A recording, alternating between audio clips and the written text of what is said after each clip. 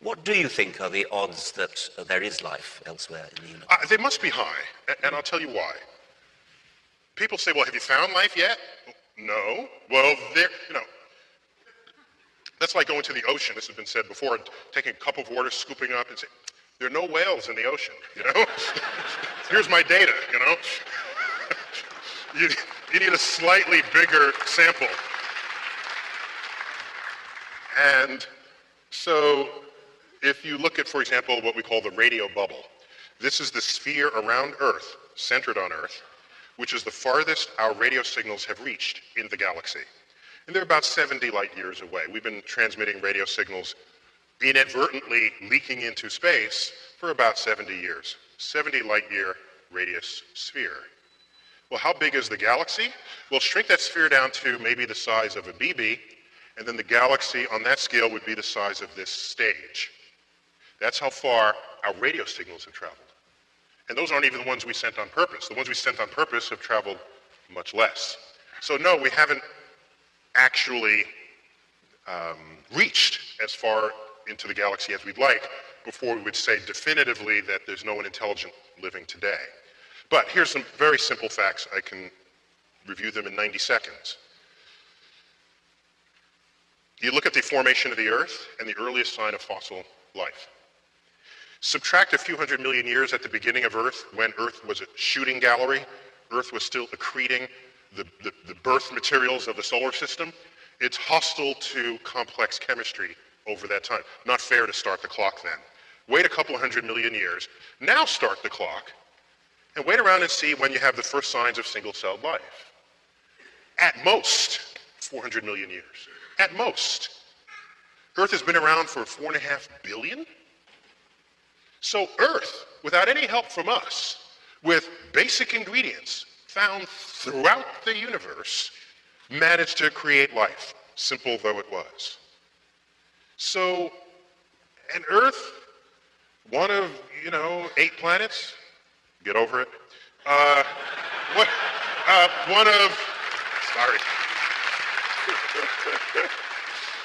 Earth, an ordinary star, to suggest, and what are the ingredients of life? The number 1 atom in your body is hydrogen. Number 2 atom is oxygen, together making mostly water that's in you. Next is carbon in this order. Next is nitrogen. Next is other stuff. My favorite element, other, yeah. You look at the universe, the number 1 element in the universe is hydrogen. Next is helium, chemically inert, couldn't do anything with it anyway. Next is carbon. I think I left out oxygen there. Next is oxygen. Next is nitrogen, 1 for 1. We're not even made of odd things. The most common things in the universe are found here on Earth, and we're made of them. And carbon, one of the most chemically fertile element on the periodic table. It's not a surprise, we're carbon-based. Life is just the extreme expression of complex chemistry.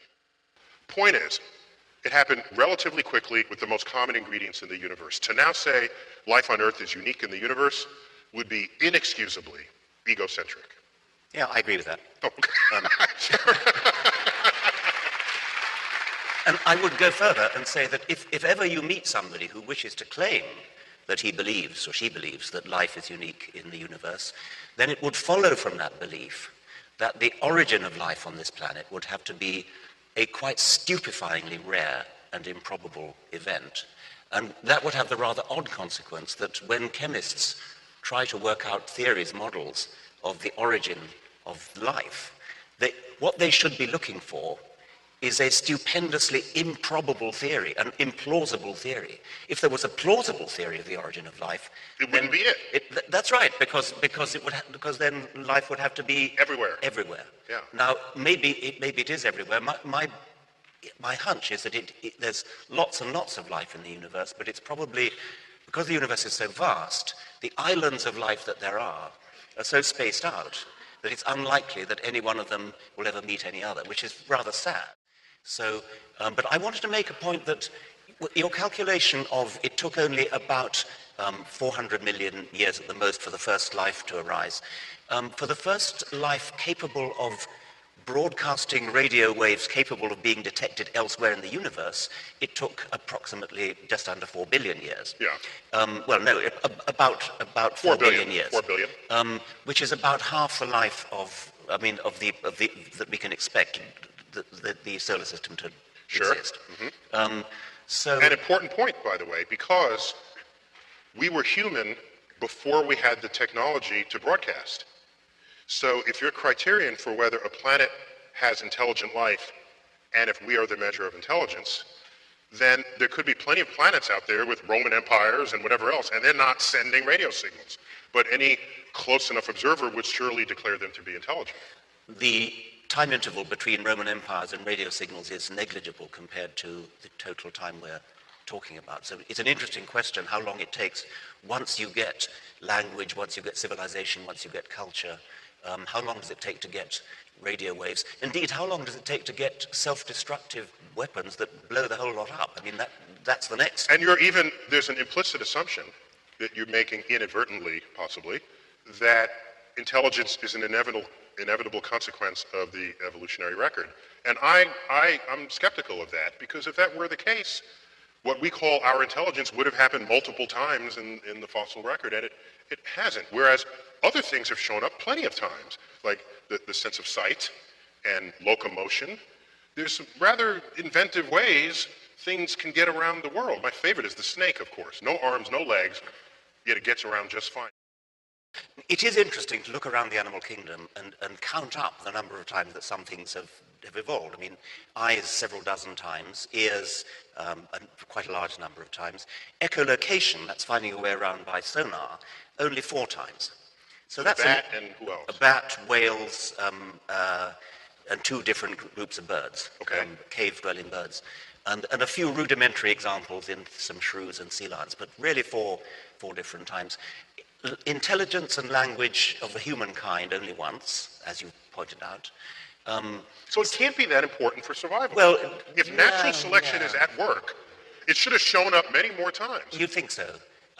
But I mean, it's a genuinely interesting point that I think biologists haven't thought about enough, is to go around the animal kingdom counting up the number of separate arisings of something, because that does tell you something about what you might expect elsewhere in the universe. You'd expect eyes.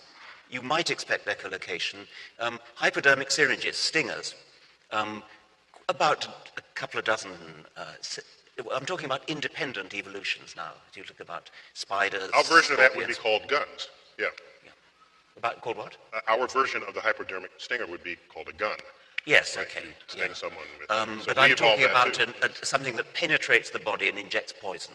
Yeah. And that's an interesting question. And another relevant point is you look around the world at different island continents and say, how many times, how similar are they? You look at Australia, the Australian mammals, for example, and there are very, very powerful similarities between Australian mammals, which evolved entirely independently of mammals in South America, independently again of mammals in Asia and Africa.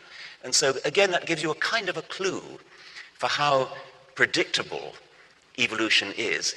Other worlds are going to be very different, but we perhaps shouldn't write off the possibility that the Hollywood aliens are they might not be that unimaginative. I mean, my colleague Simon Conway Morris has even suggested that it's very likely that there will be, if not humans, at least bipedal, big-brained, language-toting, hand-toting, forward-looking eyes for stereoscopy, pretty much humans. He thinks it's highly likely. He's got a religious agenda, I'm sorry to say, for that.